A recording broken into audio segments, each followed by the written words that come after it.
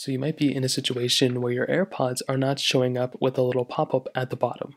Now this can happen for a few different reasons. Now as you can see, it's not working for me. Even if I shut my AirPods off and I turn them back on like this, you can see that they're not actually fully working. You want to know why they're not working? It's mostly because these AirPods are not charged up. So the very first thing I'd recommend doing is making sure your specific AirPods have battery life within them, because if they don't, that is typically going to be the main reason and the main problem that you're basically having. So beyond everything, just make sure that your AirPods actually have a full amount of charge. Make sure there's no problems with it there, because if they're not charged up, that is basically going to be the main problem here. So make sure they're charged up, and that should end up kind of fixing a lot of problems right there.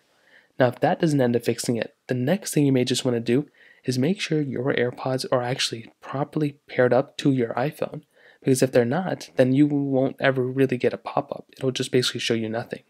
So what you want to do here is you want to go and open up your settings application like this. You want to go and click on Bluetooth, and all you want to do here is you just want to go ahead and update you want to pre-pair your AirPods with your specific iPhone. And you can do that, if they're not paired up here, you can do that by holding down the back button right here on your AirPods until the light on the front starts blinking white. And then you can just bring your AirPods close to your iPhone, and the majority of the time they should just pair up, and that's probably all you're going to have to do. Now, if that's still not working, the next thing I'd recommend doing is seeing if you have an update available for your iPhone or your Android or whatever it is. Because a lot of the times, if you don't even have Bluetooth on in your iPhone or Android, it's probably not going to work out well. So just go and turn on Bluetooth. If that's still not working, you can try updating your phone.